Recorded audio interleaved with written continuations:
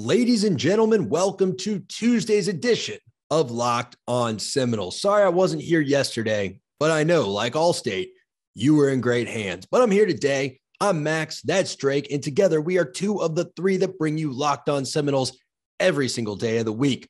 We've been covering this team for, 18 months now. In fact, we just had our 1-year anniversary of officially being Locked on Seminoles, and we are here to talk about the things we need a break from.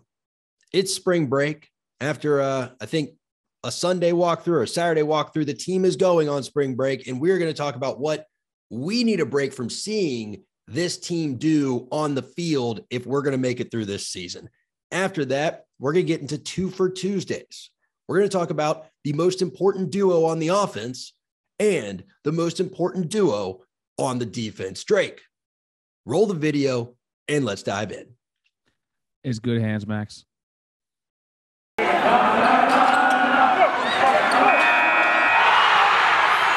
You are Locked on Seminoles, your daily podcast on the Florida State Seminoles, part of the Locked on Podcast Network.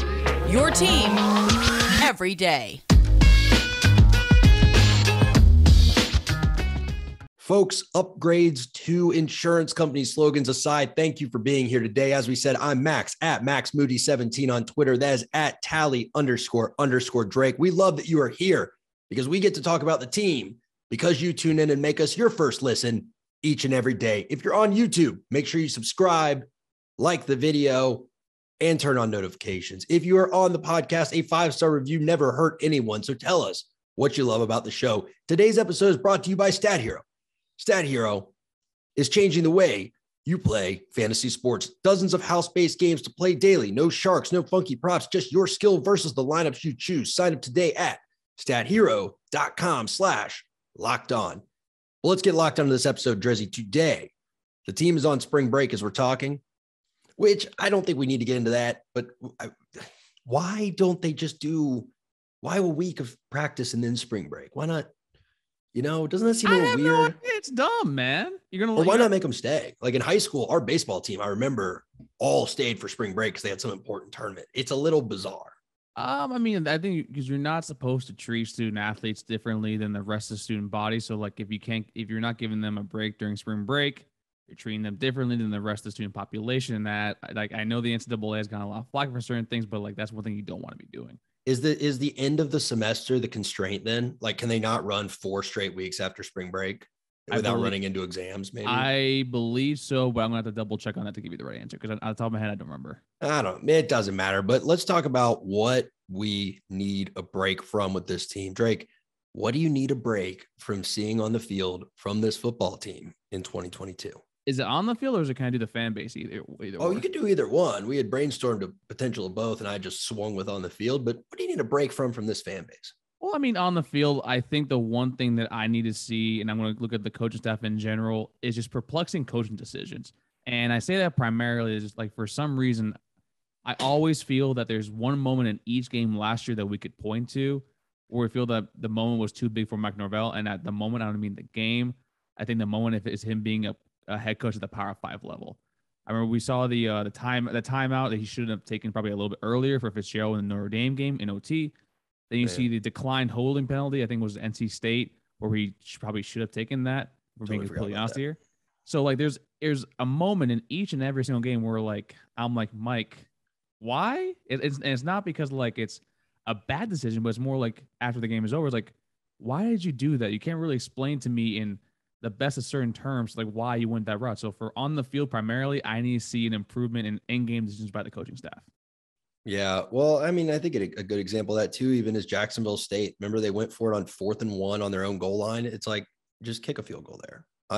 That was what we talked about Jacksonville State, where it's like half the time they were playing Jacksonville State, half the time they were pretending they were playing Alabama. And it's like, don't throw a fade on 4th and goal against an FCS team. Just, if you're going to go for it, just run up the middle or take your points and get out of there. But anyway, I think for me, what I need a break from the fan base is this whole idea that if he isn't Heisman winning caliber, Jordan Travis is not a good quarterback. It's like Jordan Travis has become such a scapegoat for the woes of this program. And like anything he does that isn't perfect, it's like, that's why we're bad. And guys, I hate to break it to you, but you put Joe Burrow on this team last year, you probably win 8 games. You maybe sneak a 9th one in there. But with the offensive line that was in front of, actually, probably don't, because he probably tears his ACL in the 5th game. But, with the offensive line in front of him and the receivers you had last year, there was not a quarterback, including the big man upstairs himself, that was going to take you to an ACC championship last year. We were so close so many times because of Jordan Travis, but then we also we didn't have the team to go the distance. And what I need a break from on the field is I need a break from 1 yard or 2 yard first down plays. Just be more successful on first down. And what perplexes me is that there were so many times last year where their third down conversion rate wasn't nearly as bad as it should have been. What I mean by that is if you looked at their average start on third down and then their third down conversion rate, you wouldn't think you were looking at the same team stats. So if you can get all these 3rd and 8s and 3rd and 9s, why can't you just get 3 and 4 yards on first and second downs instead of making yourself get in 3rd and 9? So I need a break from that.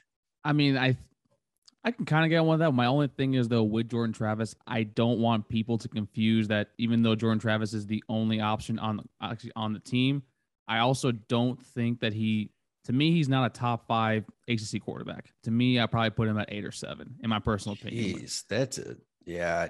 And in the ACC. I mean, the ACC already has a good plethora of QBs right now. We were going to say top 5 in the nation, 8th in the ACC. There's only 12 teams, but there's 14. There's only 12 we're talking about. You got Duke and Syracuse. You got 7 quarterbacks in the ACC ahead of him. Yeah, probably. Who? Devin Leary. Okay. Phil Dracovic. No. Brandon Armstrong. Dracovic has worse injury problems than Jordan Travis, and when he does get hurt, he can't play through it. Dracovic is not a better quarterback than Travis. Maybe a better thrower of the ball in drills, but he's not a better quarterback. I mean, he was only hurt for last season. You would rather have – he didn't play the season before. That's why he had to transfer. He played last season at Boston College. No, I'm saying the year before he didn't play. That's why he had to transfer to Boston College from Notre Dame. He's been at Boston College for 2 years. Did he? Yeah. Yeah, I'll give you that. What were his stats the year before? I don't remember him being anything. Didn't he have Anthony Brown in front of him the year before that then? Anthony Brown, I think, transferred in when he came in. 2020, yeah. He came to Boston College. He played 10 games, 336 passing yards, 61%. All right. So last year, he threw 96 times, had a 54% completion percentage, 900 yards, 7 touchdowns to 4 picks. Dude, you're telling me you'd rather have that on our team last year than Jordan Travis? 100%. 54% completion on only 96 throws, and he's 7 for 4 and touchdowns to picks. He did he did that with a broken wrist. Jordan breaks everything, and he's still out there. Meanwhile, you got Travis out there. Once you account for the legs, I don't even know how this is a competition. And if he broke his wrist behind that offensive line for Boston College, what the hell is going to happen to him behind our offensive line? 1,500 yards, 15 touchdowns to 6 interceptions. Percentage-wise, it's better. Longevity, it's better. There's literally no measure by once. Jordan has been hurt every single year he's been in college football. He was hurt at Louisville. He was hurt the first season against Taggart. He was hurt last year, and he was hurt this past year too. Yeah, but he's also got to do so much that we need his legs, and he still comes back in. So whether he powers through his hurt, all right, whatever. We can agree. Sane minds can differ. I don't think Phil Dracovic. I would not at this moment replace Jordan Travis with Phil Dracovic. I just Sam think Hartman? No. Dude, Sam Hartman's a fun story. It's cool to watch how he rallies his team, but Sam Hartman's not legit. He's just not. I'm with Dave on this. I know this is a very Dave take, but there's just something about Hartman. Yeah, there's something about he gets the Wake Forests of the world vibing, and they're all going. Would you feel different if he was on a different team? I don't Probably, think right? Yeah, maybe. I mean, because if we're being he's also lost his own starting job on his team multiple times. He's not even Wake Forest his first option. He's also never had. Hang on, I know Jamie Newman. Proceed. Yeah, Jamie Newman. He lost the job to him, who transferred to Georgia to be their starting QB until COVID hit. Fair, but okay, he didn't end up starting to Georgia, and then also Sam Hartman's never completed over 60% of his passes. He throws the ball more. Well, he throws the ball a lot. 4,200 yards last year, which also I think I looked this up at one point. Puts him at 7th or 8th in the nation overall yards. So yeah, I guess statistically is up there, but it's. I don't know. There's just something. It's more just I'm not. If you don't throw the ball, I guess around 25 times a game, And also your completion percentage is around 60. Doesn't mean that much to me, especially when on only 3 games last year, you only had 200 total yards. So it's like that completion percentage, I think, is really, it's easily inflated to show how much of like an improvement Jordan Travis made. Did he make an improvement? Substantially. I think he was much better this past season than the year before. So like that should be more like, I just think we got to be, I want the fan base to be a little more just like, hey, Jordan is our best option we have on the team. That is correct. He's no one's arguing that. Primarily, but mainly also is because there is no other option right now that we know certifiably is a better option for the team. So I think we just need to don't set ourselves up for failure, or just don't set up ourselves up for comparing him to Heisman hopefuls of years past. You know what I'm saying? I don't compare him to Heisman hopefuls. My point is I'm going one further than you. Is like that's the narrative. Is like, oh, he's the best we've got, and he's all we can do.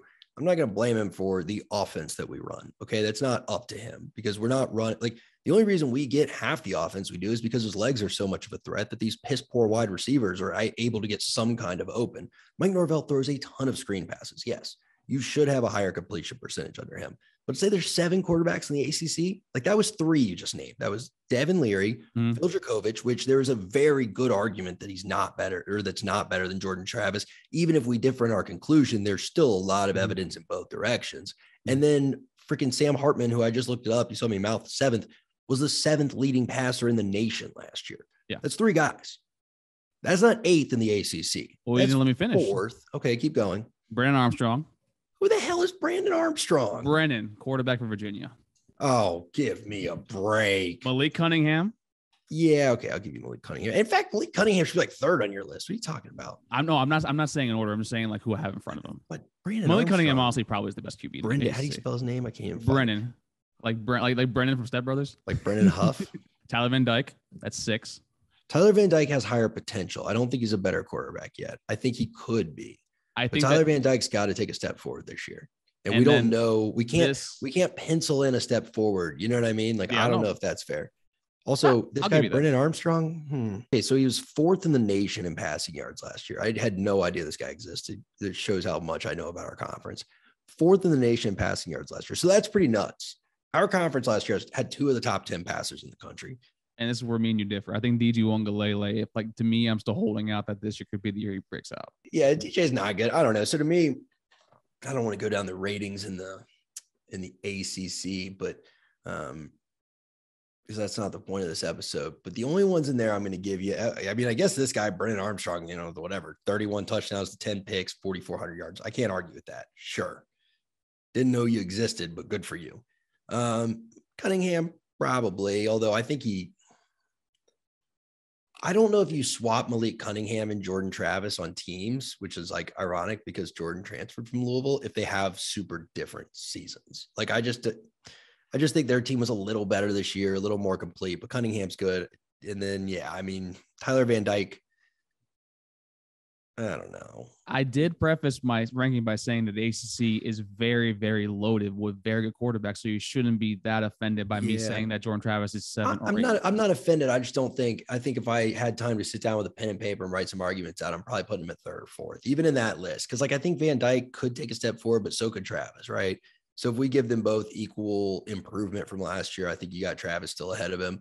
But anyway, that's what I need to break from, is this whole idea that like we're just settling for Travis and it's all we can do. I think he's a pretty good quarterback, and I think people will see that this year. Just like last year, I said he was at least going to be your starter over Milton, and no one believed me, and people said I was crazy. But folks, if people are telling you you're crazy and the brackets are not going your way and things just aren't working out for you in the gaming space, well, Stat Hero is here to change it up, to make the game a little crazy, if you will. Stat Hero does an NCAA single game pick'em that pits star players against each other. It's an amazing hybrid between fantasy sports and gambling. In addition to their pick'em games, they also have dozens of lineups you can comb through, and you can take on those lineups head to head with the lineup you come up with. They simply post sets of players for you to take on with a set of players you choose. It's the easiest and fastest way to get your sports action fix. Stat Hero is the sleek and simple gameplay that will have you playing in minutes, and it is what daily fantasy was meant to be. So go to stathero.com/lockedon and use promo code Locked On for a 100% deposit match. That's stathero.com/lockedon using promo code locked on. It's a lot of locked ons for a 100% match. stathero.com/lockedon, promo code locked on. Terms and conditions apply. All right. So all discussions aside, all things we need to break from are out of the way. Let's talk 2 for Tuesday. Drake, let's get right to it. Who do you think is the most important duo on the defensive side of the ball this year? Do you want me to go first? Or do you want to do two that you know? You go first. You have whoever you want. You can steal. Okay. I think the most important duo probably on the defensive side of the ball is the gruesome twosome right in the middle. I think it's going to be Tatum Bethune, and I think it's going to be Kalen DeLoach. And primarily because Kalen DeLoach was obviously our best coverage linebacker last year. He was arguably our best linebacker overall last year. Amari Gaynor, he improved, but there's still some, coverage issues we have with him. We have Brendan Gant and Jadarius Green McKnight, who are both being converted from safety. But Tatum Bethune apparently already is like lights out at practice. He's rocking a black jersey, I think, in the first week of tour duty, which is something huge. And that's something we haven't seen since Jermaine Johnson last year. And we saw how that turned out. He brings over 115 tackles, about, I think, 12 sacks from the past year. So to me, Tatum Bethune is going to be probably a leader alongside Kalen DeLoach to guard up the middle. So to me, it's going to be Tatum Bethune and Kalen DeLoach.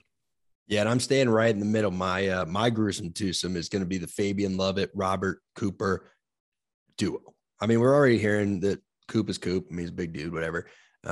He's great. And then Fabian Lovett, all reports are that he is taking another step forward. I mean, Fabian came in, 3 years ago, right before the COVID, or 2 years ago, before the COVID year. And in 2020, he was kind of, I don't want to say average, but he was average. I mean, it wasn't anything special. And then we kind of heard last year he was taking a step forward, and we really saw that emerge last year. And now we're hearing, okay, everyone I talk to says he's doing it again. He's improving again. And I think when you have him and Coop in the middle, my only concern is, can these young guys give them enough relief so they're not playing 60 snaps a game? That's tough for the big boys. They could do it, but you don't want them to have to do it. So other than that, that is my most important duo. I think if you have a strong middle and you have we've got a decent rotation of edge setters, right? We've got like Dennis Briggs over there. We're hearing decent things about Verse. Who else do we have? We got Quayshawn Fuller also on the other side. Darren McClendon too is apparently putting in work for a camp, which those are two kids that just named that I don't think any of us actually thought were going to be contributing members of the Florida State football program. And then we still have the young guns, like a Joshua Farmer is another one who that kid has put on so much size in a year and a half. That kid is basically going to be your fox setter. He's going to be your Kier Thomas, going from the inside into the outside. And then you also have Chambray Jackson, Patrick Payton, George Wilson Jr. Like those are kids I'm very excited to actually be seeing. So like our defensive end depth is where it should be. I'm not going to say it's great because I would hope to, we grab some more, during this next recruiting class, maybe grab one more transfer out there. But I do think the defensive line overall is in a much better position than it was starting up last year. Yeah, look, I think Jermaine Johnson will be remembered as one of the great Seminoles of all time, which is mind-blowing because he played one season. But it's keeping in mind when he played is what's going to contribute to the memory, like how well and how fondly he's remembered. Because you should have a Jermaine like every year. And don't look at me, guys, and say, oh, you can't have someone like that. He was like one of the nation's leaders in sacks. Yeah, y'all also want a Heisman Trophy winner at quarterback every year. I'm allowed to want this. I do. You should have like a Brian Burns or a Jermaine Johnson. Like those kind of guys are just, you need one of those. Even if he's not leading the nation, you need someone every year that when that quarterback is holding that ball a little too long, you're about to hear his number called. And that's like that's what we had with Brian Burns. And that's what we had with Josh Sweat. And that's what we like finally recaptured with I almost said Verse. I hope it's Verse going forward. But that's what we kind of recaptured with Jermaine Johnson last year was like 1 Mississippi, 2 Mississippi. You're like that quarterback, dude, we're about to hear 11's number, and I think that a big part of that was you were getting such a solid team rush of Coop and Lovett up the middle, other big boys rotating in, and then you were getting a solid edge set on the other side, right? One guy can't do it all on his own. So I think Robert Cooper and Fabian Lovett are going to be very critical, not just to the success of stopping the run, but also the pass rushing success of those guys on the outside. Because if the middle's open and quarterbacks can just step up in the pocket, the guy on the outside can only do so much. So I want to go over. Oh, sorry, cut. Oh no, I'm saying like I am agreeing with you with that, and also like them up front will make it a lot easier for the linebackers to actually cover the middle, and that's something that's been sort of a malignment that we've had actually for the past several seasons, like on the side of the ball. And then with me, these defensive linemen typically they're not supposed to be that much of a threat up the middle with sacks. I think these two actually provide sort of not the actual automatic win getting a sack, but like the threat that potentially can happen that we haven't seen since, not saying the same caliber, but of an Eddie Goldman and Timmy Jernigan that you have two monsters up the middle. So like to me, because I love Fabian Lovett, and I think Robert Cooper has gotten better each and every single year after being almost 400 pounds, and now I think he's around 310, 325, and a kid's like a dancing bear, man. A kid's nimble, kid's big, and that kid definitely clogs up all the holes in front of him. Yeah, I mean, and again, it's interesting, right? Because we were so excited for the D-line 2 years ago, and like Big Marv just let us down so much. I think one guy I talked to put it perfectly. They were like, dude, he's a turnstile. He just doesn't have any legs. He stands straight up, lets himself get spun around. And it was like, well, if that's happening to him and he's still playing out there all the time, these guys behind him can't be that great. But then last year, Fabian really stepped up and we saw Coop like, oh, he can keep his weight in check. So it was a nice surprise. And I'm just hoping that they sometimes if something is so good because you weren't expecting it to be good, you can really have that sophomore slump, so to speak. And I'm really hopeful that doesn't happen. And I'm also confident it won't. Now, before we go over to offense, folks, y'all know today's Selection Sunday. If you're a Florida State basketball fan, you'd probably rather forget that today, as I record this, was Selection Sunday, but that's okay. It's not about one team. It's about the brackets. And this year we are using runyourpool.com. Along with standard brackets, Run Your Pool offers game types like Survivor or Pick X. Those are both really fun in their own way. They have their options to edit scoring, and they offer more intel to make your picks. All the stuff you won't find at like an ESPN or CBS. If you've got a business, Run Your Pool can help you take some of that madness, magic, and play alongside your employees or even gain customers. Plus, they offer full white glove customer support, custom branding, and one of the easiest 3-minute setups you will ever find. Clearly, we believe in Run Your Pool because we are setting up brackets ourselves, and there's no truer test than that. If you want to play against us and the rest of the Locked On Network for a shot at a cash prize of up to $1,800, well, you got to join us at runyourpool.com/lockedon. And while you're there, create your own pool for your friends and family. Enter Pure Madness at checkout for $10 off your custom pool. That's runyourpool.com/lockedon for your chance to win a cash prize of up to $1,800 and play against me, Drake, and the rest of the Locked On Network. And once you've made your bracket and you're looking at individual games, you're probably going to want to put some action on those too. So the only place to do that is BetOnline. Go to betonline.net. That will give you all the info you need. And then make sure you go to BetOnline to place your bets. Make your account now. It's free to make. And when you use promo code Locked On at BetOnline, they will give you a welcome bonus, 50% of your deposit. Throw in 100, they'll give you an extra 50 on top of it. BetOnline, where the game starts. All right, man. Continuing the 2 for Tuesday trend. Most important duo on offense. Who are you going with there? I think the most important duo on offense, I'm probably going to go with Cameron McDonald. Interesting. And I think another pick will probably be whoever is tight end too. And I think that primarily is going to come down to maybe Johnny Wilson going in that slot. But from one of the things that we see a lot of, like Cam McDonald actually in space is really good with his hands. And we don't see a lot of him actually being utilized overall in a majority of, the offensive play call in the past, 2 seasons under Mike Norvell, even though you see actually at Memphis, he does like to utilize his tight ends a lot, whether it be for blocking or whether it be actually catching in space. We saw Jordan Wilson, for crying out loud, caught a decent amount of balls last year, right? When he wasn't dropping them. But to me, it is best. So Cam McDonald to me is someone that needs to step up and actually finally live up to his high 4-star, almost 5-star billing from California. And then with tight end too, because I think Johnny Wilson might eventually go there because he's going to be a matchup nightmare for every linebacking core actually in the conference.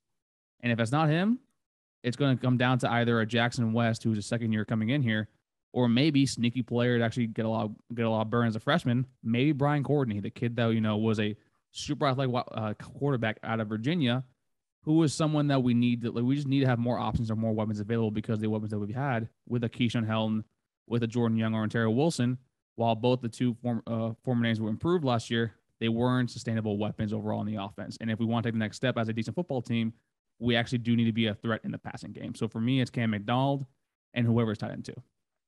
You know, Cam McDonald was second on the team in receiving touchdowns last year. Really? He had 2. And that was good for second on the team. So yeah, we need to be more of a threat in the passing game this year. I completely agree. In fact, my 2 most important duos on the team, other than Jordan's left leg and his right leg, my most important duo on this team is going to be Ja'Kai Douglas and Treshaun Ward. And I know that seems like, how are they a duo? Because I think that they both have potential to be your best pass catchers out of the backfield and in gadgety ways, right? Whether it's lining up in that squat back, H-back position, going in motion, whether it's coming from the true halfback or lining up at a really narrow slot, motioning into the wheel route. They're your wheel route guys. And I think that if they can both do what they managed to do last year and kind of be those big play threats, more so Ja'Kai, right? Like he's more of that downfield big play threat, whereas I think that Treshaun is more of a maybe angle route over the middle, catch it, but if he breaks one tackle, it's a 60-yard gain. If they can be effective, I don't want to say dump off because those, like, that's where the ball's intended to go, but routes that you typically wouldn't see as your X route that are intended to go for big plays, I think we could have a really successful season because those are the type of games that shift plays. I mean, look at Miami, right? That Ja'Kai Douglas pass when we're on our 20, that's the whole game right there. Those kind of plays can literally flip the field in a moment when you need them. And if we can find those 3 or 4 times in 1-score games, that might be 3 or 4 games that you win that you could have lost otherwise. So it's a bit of a stretch to call them a twofer, but it's making the point overall that we've got to have big play threats this year that can really go deep, or we're going to struggle because, like we said, this team is not a 3 yards in a cloud of dust type team. This is a team where it's like jab, jab, jab, and then they've got to hit you with a haymaker. It's just the DNA of a Mike Norvell team, I think, and it's got to be something that this team can put into practice. And I think Ja'Kai Douglas and Treshaun Ward, in a variety of ways, are going to be 2 guys that can do that for you. I'm surprised you didn't pick DJ Williams and Treshaun Ward because I know how much you love DJ Williams. Yeah, yeah, I would have if I was just looking at the running game because I do think having 2 backs, but I'm not, as pessimistic as I am about him, I think it's kind of like how people are about their little brother. Like, I haven't given up on Lawrence Toafili yet either. Like, I don't know. I'm a little disappointed by his size that he can't seem to gain any weight, but I don't know. Like, I don't know if it's a 2-man backfield this year. I've also heard like from everywhere, right? Podcasts.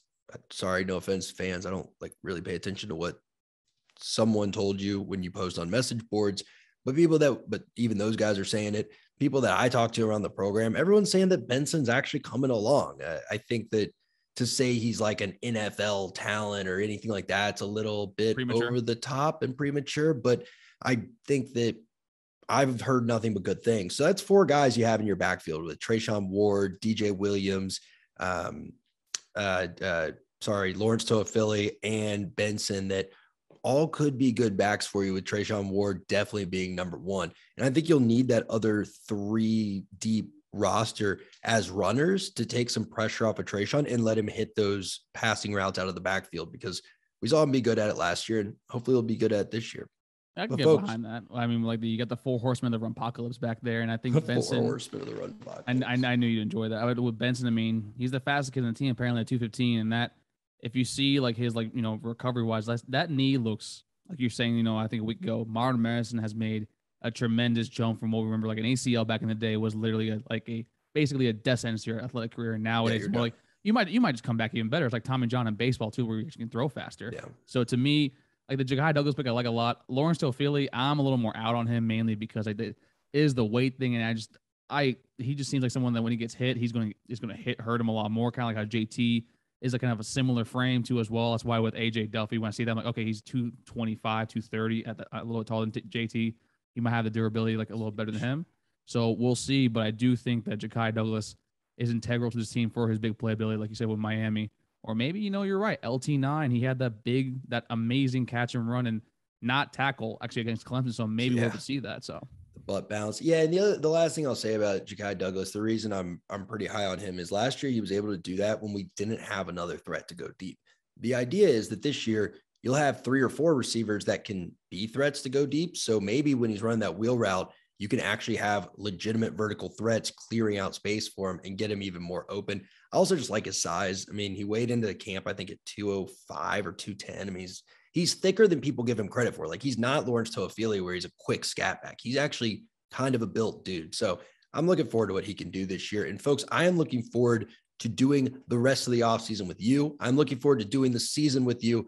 And I'm looking forward to seeing all of you tomorrow. I'm Max, that was Drake, and this was Tuesday's edition of Locked On Seminoles. See y'all tomorrow. Take care, everybody.